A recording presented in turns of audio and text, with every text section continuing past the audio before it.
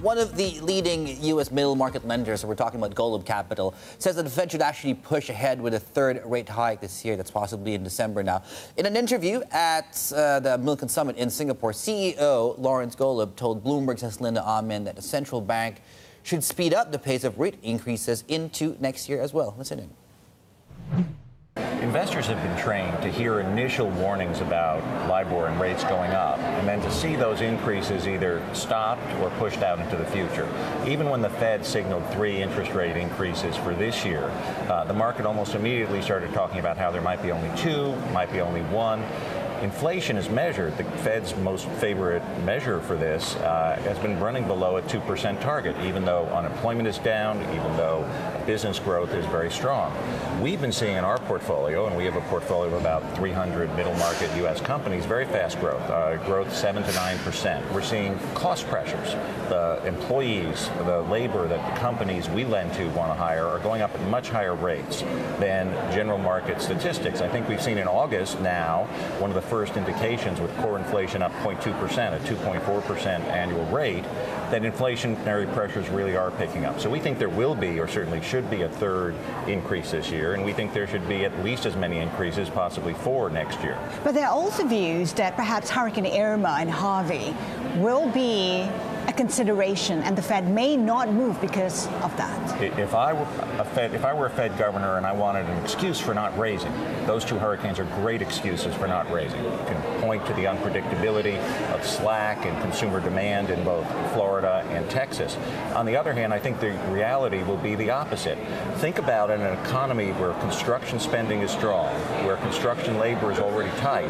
Adding $150 to $200 billion of new by-surprise construction spend over the next 18 months. Construction costs are going to go up.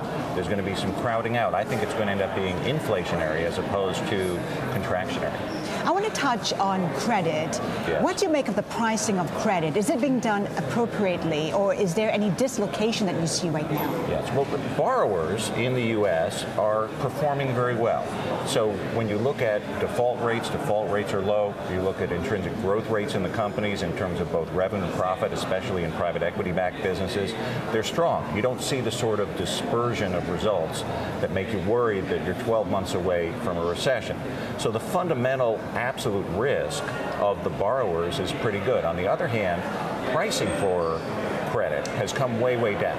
Pricing is as low as it was before the financial crisis, and leverage levels in companies are way, way up.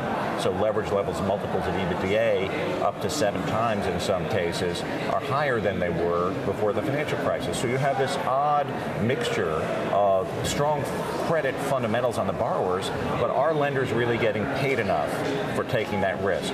There are massive inflows, especially from foreign investors, into U.S. credit, and we think, especially in junior debt, second lien debt, subordinated debt, that lenders are not really getting paid for the risk that they're taking. How about the high yields? How will they play out? Because they got dumped, they dropped last month on geopolitical concerns.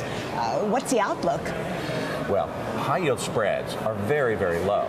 Ultimately, it's going to depend on what credit losses are, because you can get paid too little for high yield, and as long as you get paid your money back, you've still done okay.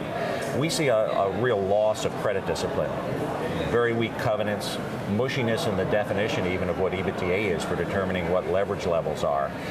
We've even seen some return of some of the synthetic CDOs that were toxic prior to the financial crisis. Some of the major banks have been selling synthetic CDOs on high-yield credit default swaps. So we have some very large insurance companies who are taking small amounts of premium, but taking the credit risk that default rates and high yield will spike up. I think it's a concern. I think it's a risk.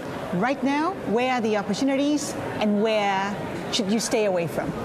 But we think you should stay away from junior debt where you're not getting paid. The senior lenders in credit, while yields are down and spreads are down from where they were historically, are still very strong. LIBOR's rising if you're in senior debt.